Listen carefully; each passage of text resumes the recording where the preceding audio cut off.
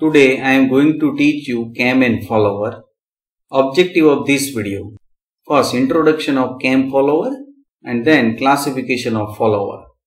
So welcome to my YouTube channel Mechanical Engineering Management. Like, share and subscribe. So first of all, what is cam and follower?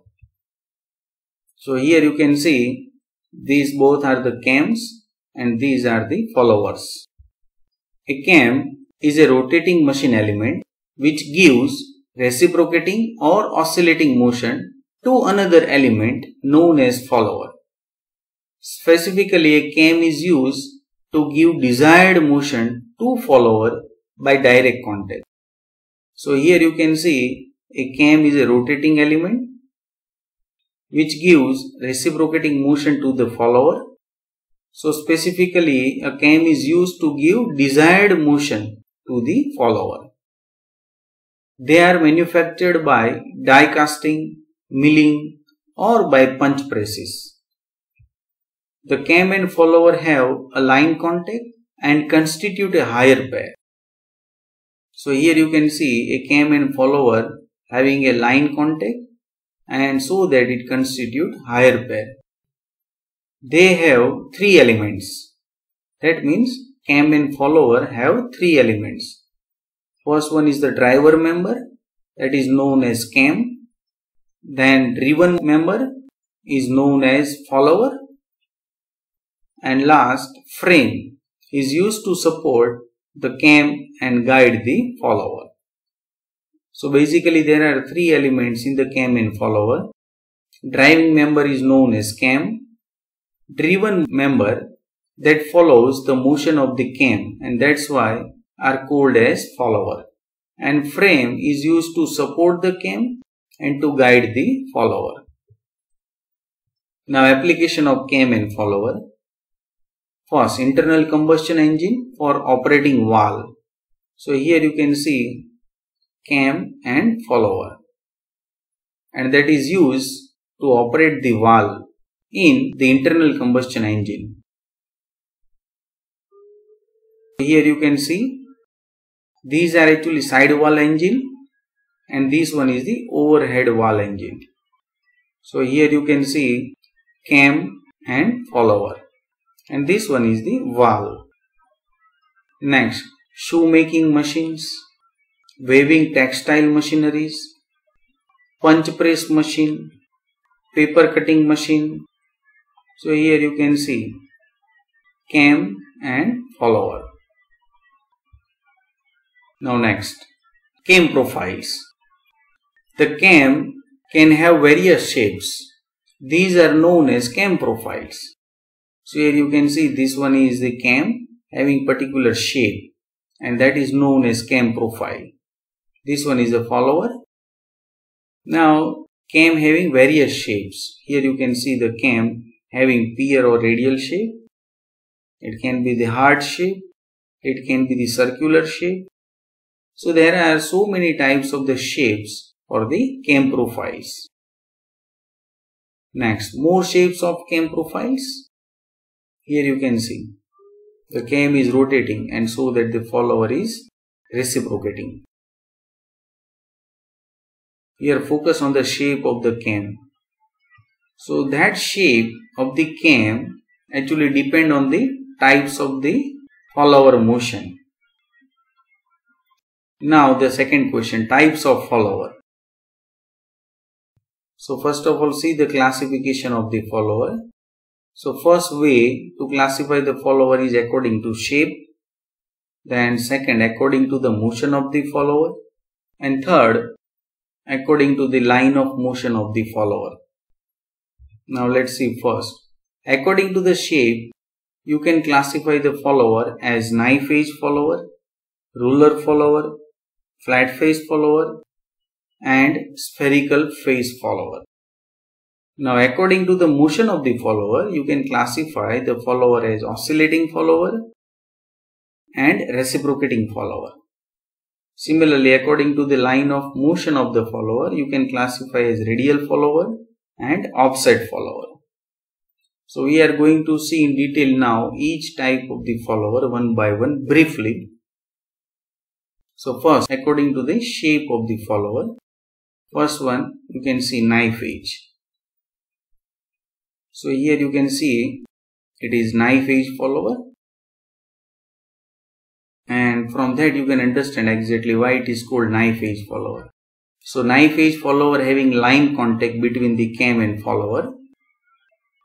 When the contacting end of the follower has sharp knife edge, it is called a knife edge follower. So here you can see sharp knife edge.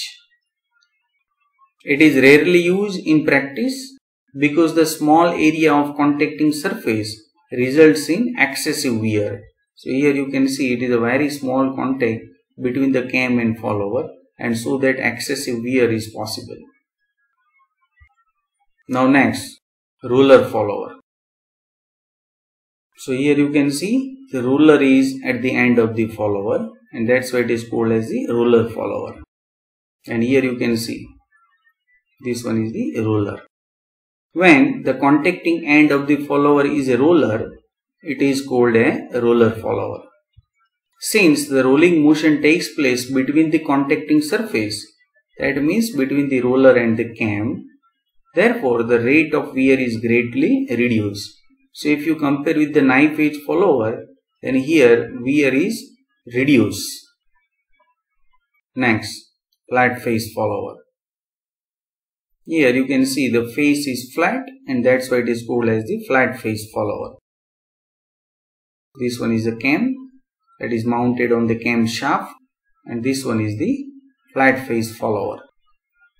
When the contacting end of the follower is perfectly flat face, it is called a flat face follower. So here you can see perfectly flat face.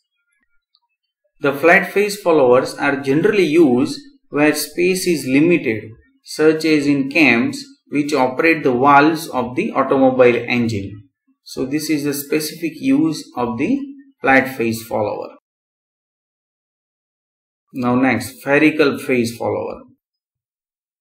So here you can see the shape is like a mushroom type. So sometimes it is called as a mushroom follower also. Half sphere. And that's why it is called as spherical face. So here you can see the face is like a sphere. When the contacting end of the follower is of spherical shape, it is called a spherical face follower. Here you can see.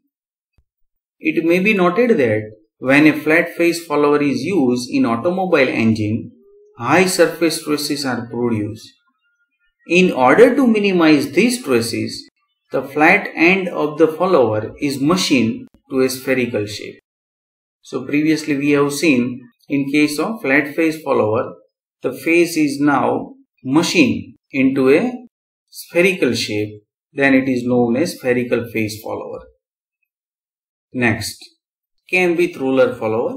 You can see the application of the cam and roller follower. So here this is the roller follower and this one is the cam. So here follower having oscillating motion, whereas cam has rotary motion. Next, cam with flat face follower. Here you can see this is the cam shaft and these are all cams. These are all the flat face follower. Next, cam with flat face follower used in pump. So here you can see cam and follower that is used in pump also. So these are the different applications. Now second one, according to the motion of follower. First one is the oscillating follower. Here you can see this one is a cam and this one is a follower. So you can imagine if I will rotate the cam, then the follower will be oscillating with respect to this point. So it is like that. If the cam is rotating, then it will be oscillate. This is the next image. Here also you can see the cam is rotating and here the follower is oscillating with respect to this point. So that is called as the oscillating follower. When the uniform rotary motion of the cam is converted into predetermined oscillatory motion of the follower, it is called as oscillating or rotating follower. Next, reciprocating follower. So here you can see the follower has reciprocating motion, and that's why it is called as reciprocating follower. Here also you can see this is a knife edge follower having reciprocating motion, and so that it is called as reciprocating follower also. When the follower reciprocates in guides, here you can see this one is the guide. As the cam rotates uniformly, it is known as reciprocating or translating follower. Next, according to the line of motion of the follower, and first one is the radial follower. So this is the radial follower, and this is the animation of the radial follower.